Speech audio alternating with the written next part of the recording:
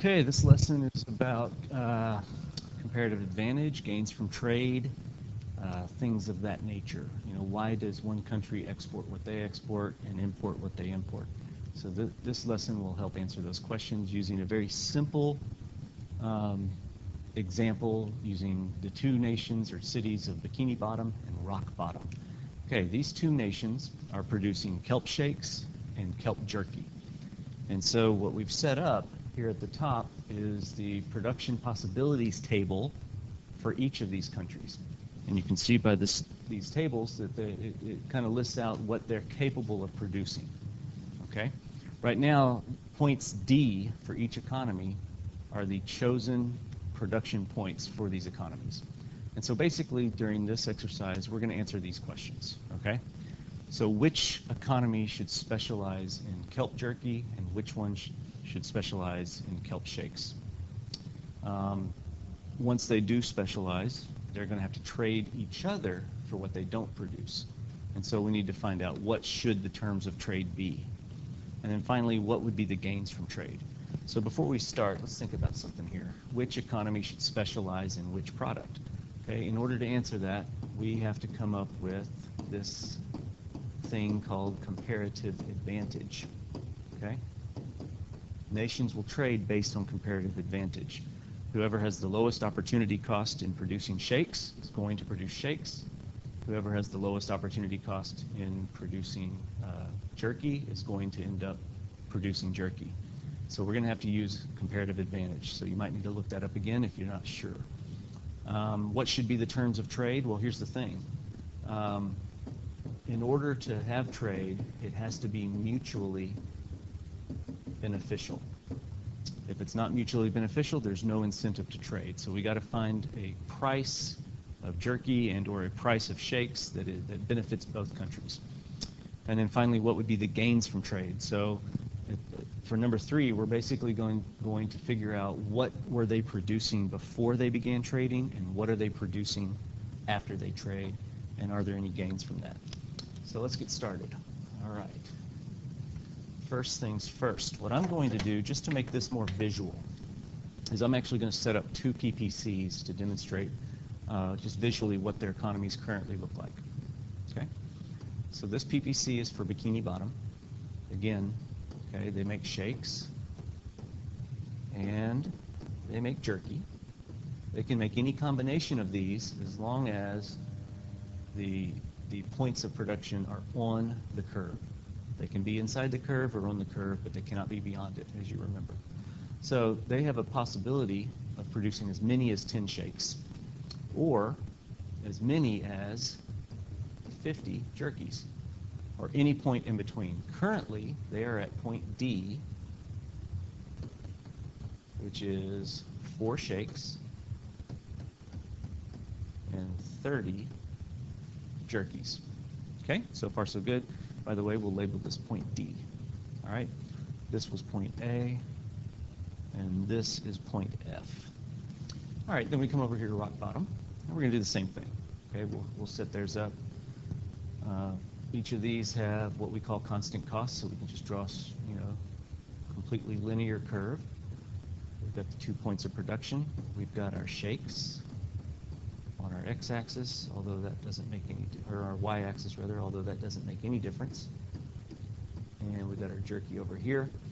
Rock Bottom can produce as many as 20 shakes or 20 jerky or any combination in between. Currently, they are producing also at point D, which is 8 shakes and 12 jerkies. Again, that's point A. That's point F. All right, very nice. So the next thing we would have to do is we want to, let's see, we wanted to figure out who's going to produce what, and we decided in order to do that, you have to calculate or at least find out what comparative advantage is. And so we learned that comparative advantage means, or it at least is attributed to whomever can produce a good at the lowest opportunity cost. So what that means is we have to actually calculate opportunity costs. So what we're going to do is come over here to Bikini Bottom, and because all of these points on the curve are all equal to each other, because they all equal their total resources, we can go ahead and make the connection that point A is equivalent to point F. Therefore, 10 shakes is absolutely equal to, in terms of resources, 50 jerkies. That means every shake they produce has a cost of 5 jerkies they have to give up. Make sense? Perfect. We could continue the math here and say that 1 jerky then is equivalent to 1/5 of a shake. That's for Bikini Bottom. Let's come over here and look at Rock Bottom. Rock Bottom has PPC that indicates they can make 20 shakes, which is equivalent to making 20 jerkies. Okay, that's what their PPC indicates. That's what the table says. All resources will equal either 20 shakes or 20 jerky or some point in between. So that means every shake they produce, they have to give up 1 jerky. And every jerky they produce, they have to give up 1 shake. So we've set up our opportunity costs. The next thing we do is we just evaluate it. Okay? So according to our calculations, it cost 5 jerkies for Bikini Bottom to make 1 shake. In Rock Bottom, it costs just 1 jerky to make 1 shake.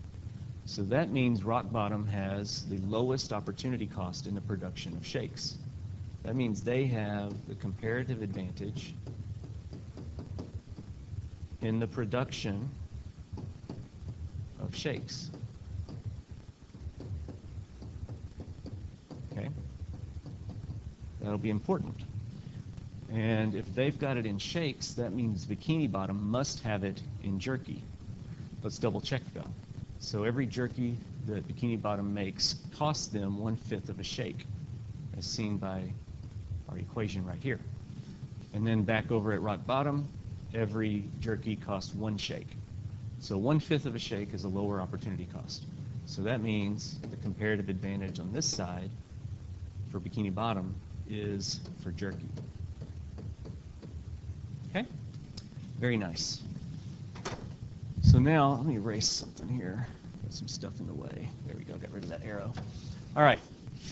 The next thing, since we figured out comparative advantage, comparative advantage tells us that each country is going to specialize in that good with which they have a comparative advantage. So basically what that means is Bikini Bottom is no longer going to produce at point D. Instead, they're going to specialize in jerky. So they're going to move down here to point F.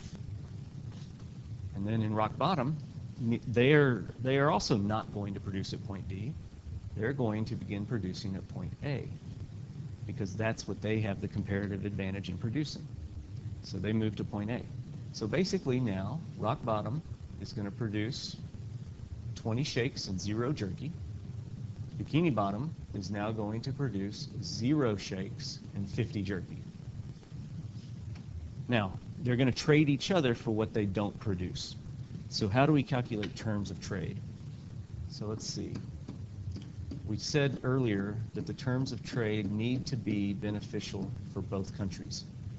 So it looks like, let's see, since Rock Bottom is no longer going to make jerky, they're going to have to buy their jerky from Bikini Bottom.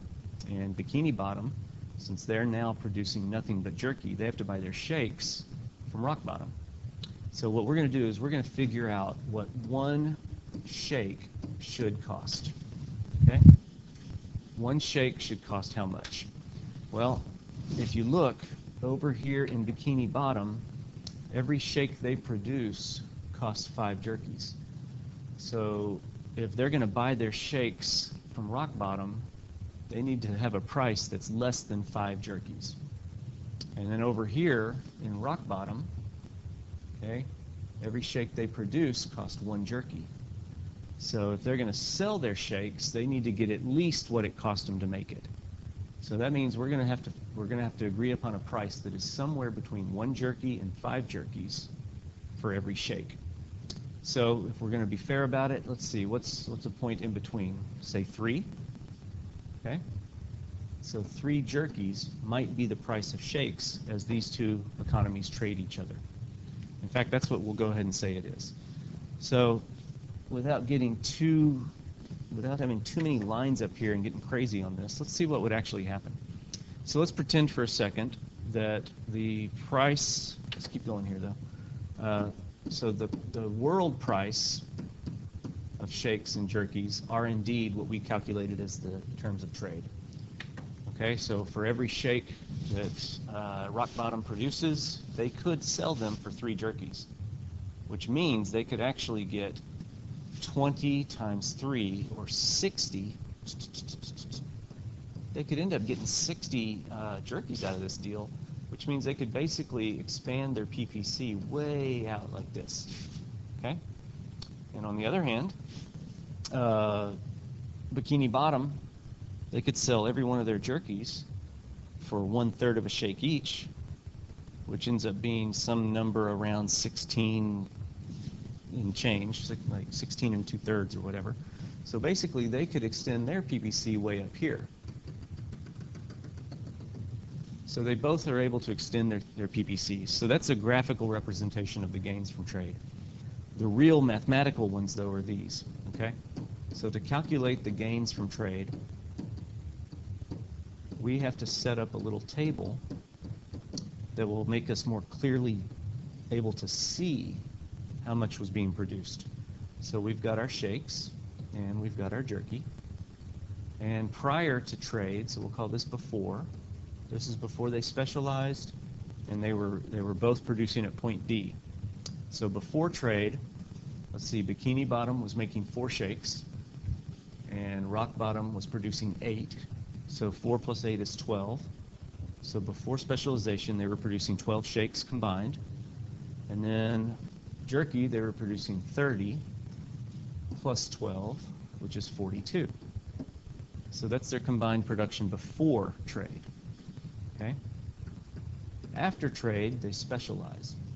So now, for shakes, Bikini Bottom is producing 0, Rock Bottom is producing 20. So their combined production is 20 plus 0, which is 20. And for jerky, their new level of production is 50 for Bikini Bottom and 0 for Rock Bottom. So 50 plus 0 is 50. So the gains end up just being the difference between the two. So basically, they've increased production of shakes by 8 by joining forces, and they've increased jerky also by 8 by joining forces. So that's a demonstration of how 2 economies can gain from trade. The only problem, and it can be a big problem, is that if you look at Rock Bottom, they're no longer making jerky, but there's a whole bunch of employees, workers, that used to produce jerky. Every single one of them lost their jobs. And over here in Bikini Bottom, all the workers who used to make shakes, they no longer can make shakes because Bikini Bottom doesn't make any anymore. So they lose their jobs. So the gains, basically the gains outweigh what is lost. Okay? So the jerky manufacturers in Rock Bottom, they're going to have to be retrained to make shakes, or they're going to have to move to Bikini Bottom. And the shake workers in Bikini Bottom are either going to have to be retrained to make jerky, or they're going to have to move to Rock Bottom. Either case, you know, the key is this. All right, with trade, some lose a lot.